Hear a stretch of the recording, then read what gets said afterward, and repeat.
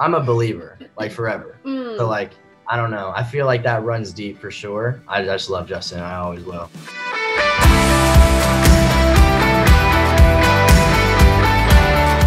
Hey everyone, it's your girl, Emily Curl, and today we're hanging out with Nessa and Jaden, and they're gonna take the booth for our 2021 iHeartRadio Music Awards. Hi guys, how are you? Thank you so much for being here. Hi, thank you for having us, honestly. So nice to see y'all. Now we're gonna go through our award ballots, and you're gonna tell me who has your vote for all of our awards. Sound good? Sounds great. Perfect, so let's throw the first one up on screen. We are starting with probably my favorite category. We have Best Lyrics, with some absolute like baller songs nominated. So tell me a little bit about who you're gonna vote for on this one and walk me through your process. You can go first. I'm totally gonna vote for Billy for Everything I Wanted. So good. No, I just think it's crazy, and like, I just love Billy. Everything that she does, she's amazing, and she has really mature lyrics, and I think I relate to a lot because I feel like everything that she says has a double meaning. So no matter if like you're actually like relating to what she's saying specifically, you kind of can still relate. Jaden, who are you going for this one? Although Billy is fire, like Billy's a legend. I feel like definitely throughout this list, I'd say like normally I would pick Billy, but before you go, Lewis Capaldi, I don't know, that song's been with me for a minute, and like I cried to that song a lot. You know what I mean? So the fact that it was on here made me feel like it was a sign. So I got to go with Lewis Capaldi. He's just like, I mean, the emotion behind the lyrics too, like how he delivers it is super important. So I had to go with Lewis. Love it. Great choices so far. We're off to a good start. Let's go on to our next category. This is Best Music Video. So, I mean, we have Blinding Lights, Rain on Me, Dynamite, a lot of good ones here too. Tell me who you're going for. Nessa, you want to kick us off? Life is Good featuring Drake. I think that music video was so good. Yeah, we both agree on this one. Yeah, that one. It was really entertaining. First off, all of Drake's videos are insane. Like the God's Plan one, you know what I mean? The Pop Star one, I think is his best music video. But the Life is Good is so funny because they're just like playing different roles in normal life. And I think that just relates to like anything. Your life can be good anywhere. You know what I mean? It's not just these people that are, you know, celebrities. We have like little skits in between. Yeah, it's kind of funny. Man. Yeah, I love it. It is funny.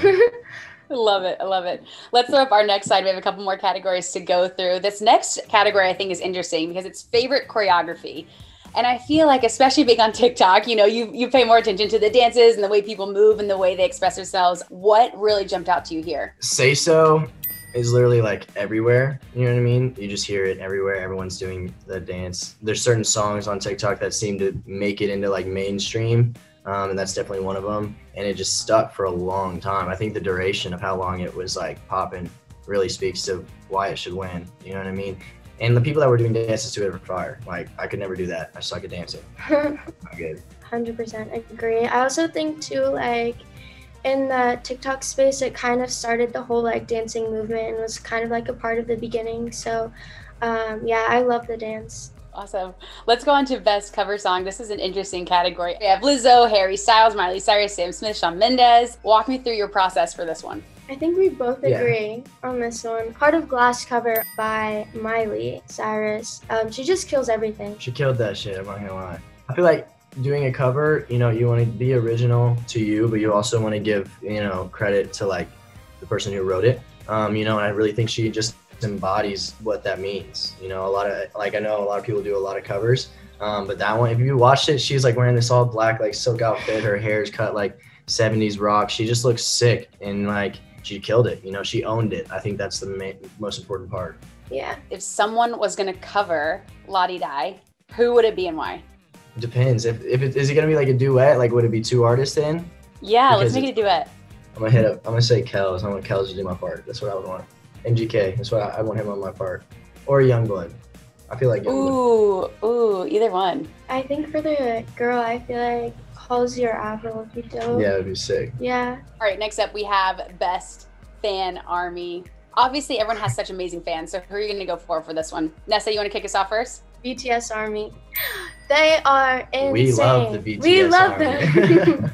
We love BTS. Everyone, they literally go crazy. So like, if anyone were to say anyone else besides BTS, is like, I feel like they're asking for it at that point. But I'm a believer, like forever. So like, I don't know. I feel like that runs deep for sure. I just love Justin. I always will. That's my man. Like, he's the reason I started singing as a kid. So I love the guy. But BTS is our answer. All right, let's move on to TikTok Bop of the Year. Jaden, you want to kick us off? Yeah, I'm a logical person, so I've been trying to answer these accurately. Not all of them are like what I would want to say. And so for the Bop of the Year, I'd have to say Savage. Because like it's like huge. Like it's literally everywhere. Like even we go to Sugar Factory, go to all these restaurants, and they're like using it as a part of their, experience for the, entire restaurant. So I'd say Savage. Yeah, I'm saying Savage too. One, I just love Megan. She works so hard and she's like incredible.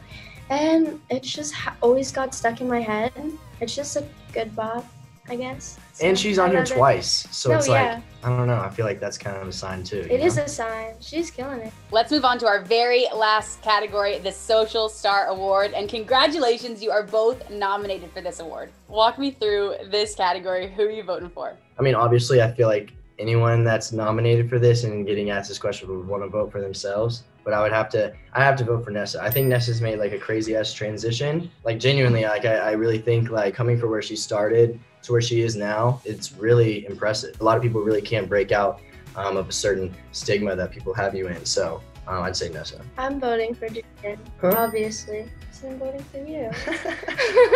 No, I think his transition kind of was as smooth as mine. And if I'm being honest, like before I even had a chance to start music, I always have been like inspired by him because he kind of was like the first one to do it in the social media scene.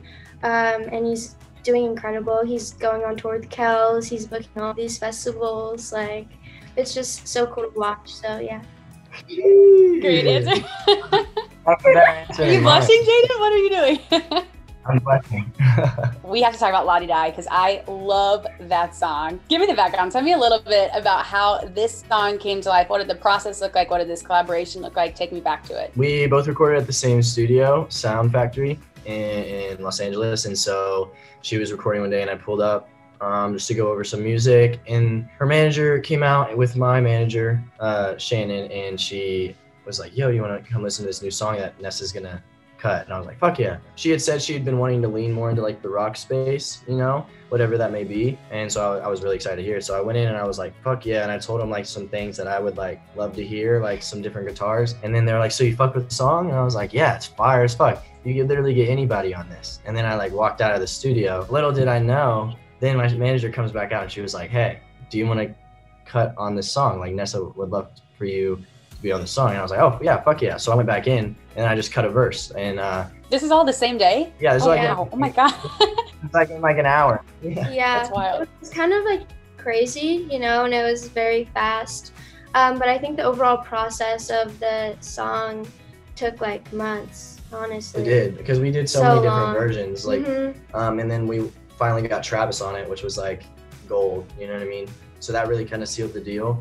And then from there on, it was just meant to be, like how everything rolled out perfectly, I feel like. What's interesting to me is that you both are sort of leading this pop punk renaissance, especially for the younger generation. What originally attracted you to this type of music? I just think it's very authentic and it kind of has like some sort of like nostalgia that comes with it in a way. And there's just like so much emotion that you can put into it. And it's just cool. I don't know. I feel like it fits Jaden's vibe perfectly. And with La Di Da, I felt like it was kind of my vibe too. So it's just fun. I think that's really like fun. The biggest thing is that it's fun to make and it's like enjoyable. What sort of pressures and challenges come with having, so many people not only invested in your personal lives, but also in your music and your life as a creator? Personal life always outweighs the music, and that's just a shitty feeling. You know what I mean? Music is like artistic, and it's a perfect opportunity for people to be vulnerable. When people kind of strip that away by only looking at whatever they want to look at instead of just like the music. And like, I'm an artist because I want to be an artist, like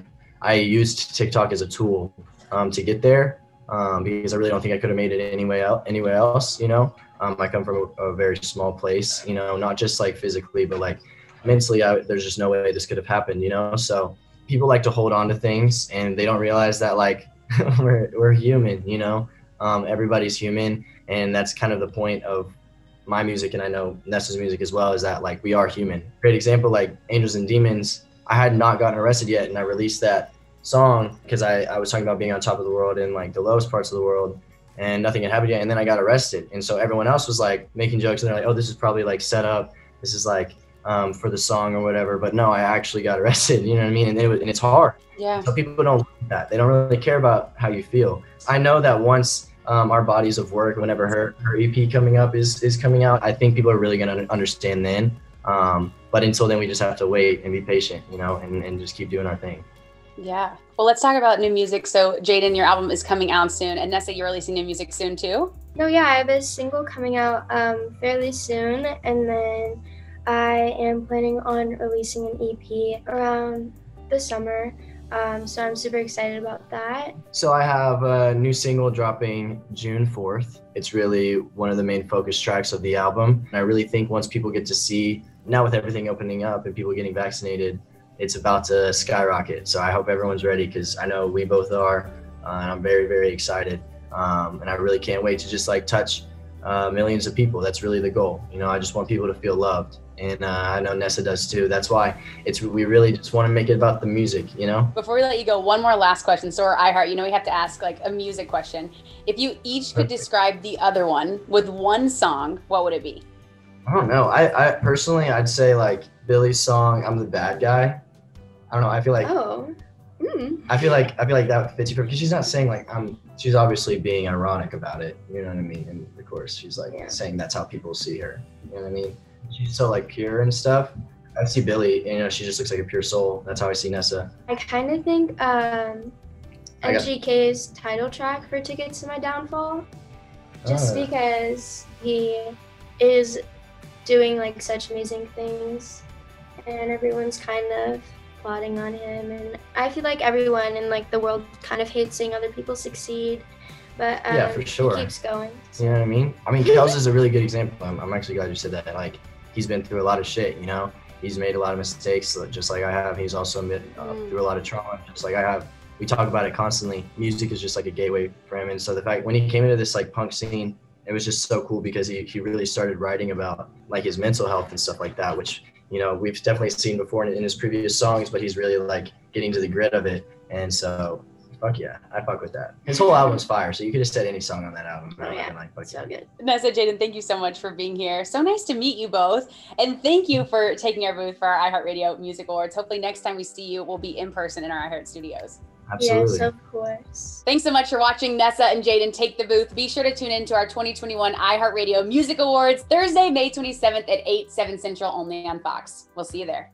Hey guys, thanks so much for watching. Did you like that video? You can check out more over here. And don't forget to subscribe to iHeart right here.